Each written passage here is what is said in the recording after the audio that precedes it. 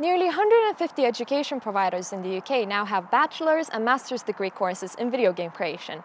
Games design, coding, industry studies, sound work, these are all the career avenues available to young people wishing to get into games making. Having inspected a lot of these courses, however, I was alarmed to discover that the historical, sociological and the political teachings are a rarity to be part of the curriculum. Some courses will perhaps offer a 20-credit module on the history of game art, maybe a task of creating a small game inspired by a piece of modern art, but rarely is gaming treated as an influential cultural phenomena it has become. The industry's historical sexism ties with the Western military-industrial complex, the rise of games as objects of political propaganda, Gamergate, the human cost of hardware production, industry-labor relations, gamification as a reinvention of late-phase capitalism, material labor. These are only a small fraction of the issues that a responsible games developer or games critic really should be aware of.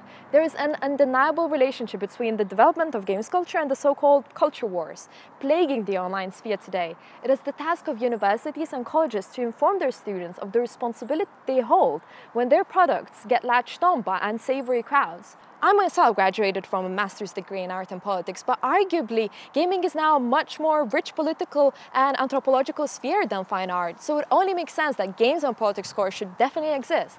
Characters like Milo Yiannopoulos and Steve Bannon are only able to utilize gamers as a swarm for their political needs, because us as progressives are investing so little time in nurturing critical thought in the field.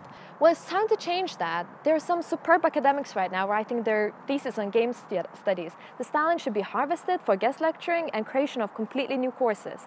As important as it is to learn technical abilities, it is equally crucial to instill responsibility and knowledge of history into the young game developer. Thoughtful, lasting releases would also assist with the game's discoverability problem that many indie developers suffer from. So a win-win, basically. So you just watched Left Up with me, Mariam Djgalvite. Please like, retweet, and invite me to guest lecture at your uni, please. Bye.